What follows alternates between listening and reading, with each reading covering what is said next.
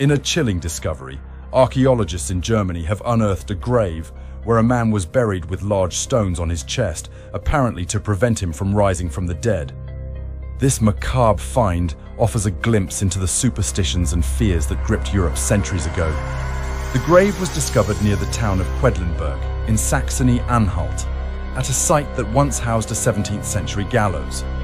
This location, known as a Galgenberg or Gallows Hill, was where convicted criminals were executed by hanging from the 1660s until the early 19th century.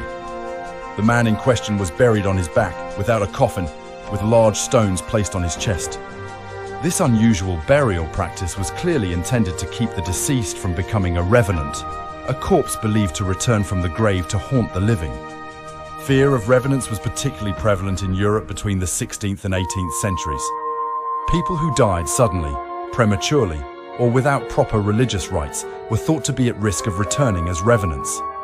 To prevent this, various measures were taken, including placing objects on the body, binding limbs, or covering the deceased with brushwood.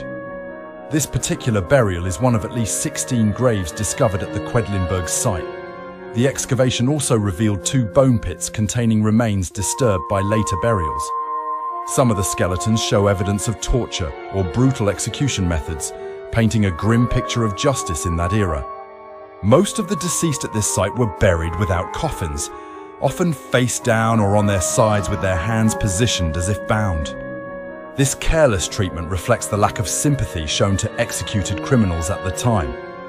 Interestingly, one burial at the site stands out. Unlike the others, this individual was buried in a wooden coffin, lying on their back with hands placed in front. Archaeologists believe this may have been a suicide victim, treated with more care despite being buried at an execution site. These archaeological finds are crucial for understanding the legal and social history of the region.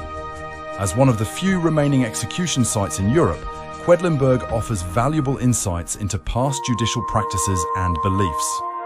By studying these graves, archaeologists can piece together a vivid picture of how society dealt with crime, punishment, and the fear of the supernatural in centuries past.